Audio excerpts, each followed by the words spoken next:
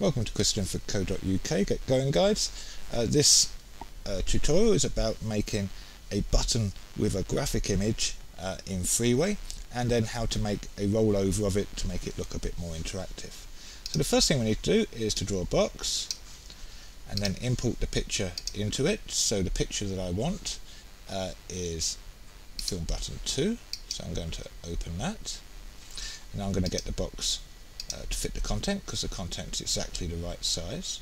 Now, to make that interactive, what I need to do is click on it and then go to the edit menu and down to hyperlink, and then I can click on a page if I've got a page I want it to link to, because I want it to be internal of my site, or I can click on external and tell it where I want it to go. So I will just give it the URL that I want it to go to, and then I can say with the target, do I want it to be internal, replacing the existing page, or linking to a new page. I'm going to keep that blank so it just replaces the original page.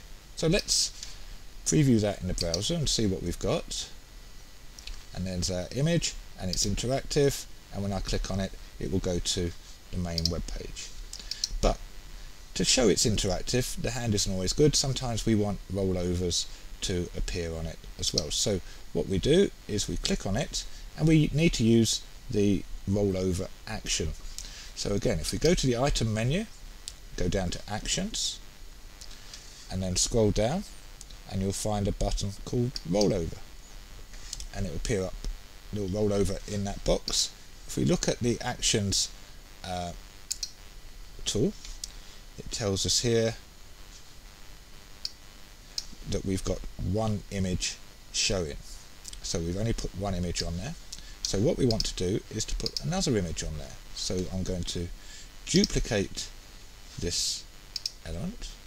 So just put another picture box on top of it, and then I'm going to import a different picture onto it. And I'm going to have the first film button onto it. So then it's telling me now I've got two items on top of each other which can then interact, and both of them are available at the same time. But we want one to be when the mouse over is, and we want one to be when normal. So what we'll have is the film button 2 as being the normal, and film button 2 as being the mouse over.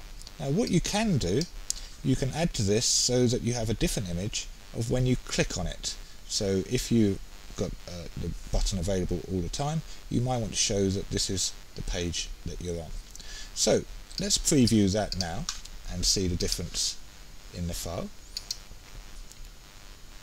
So we've got the same image, but when I roll over, it changes the file, and when I click, it will then link through to the page again. So it's just showing me that it's a bit interactive on there, so that you know it's a button just by rolling over the item.